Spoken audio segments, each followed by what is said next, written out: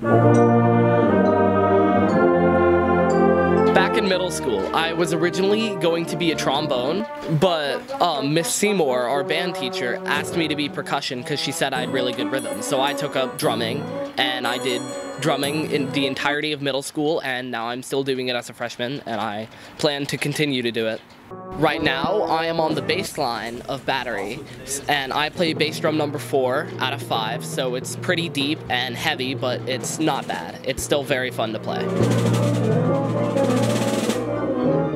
Next year, I'm auditioning for the tenor drums and drumline, and why? Because I just find them really fun. It's fun to play several drums instead of just one. My future plans are for my sophomore year to play tenor drums, and most likely junior and senior year also to play tenor drums, because I just like how they sound. They sound really nice to me.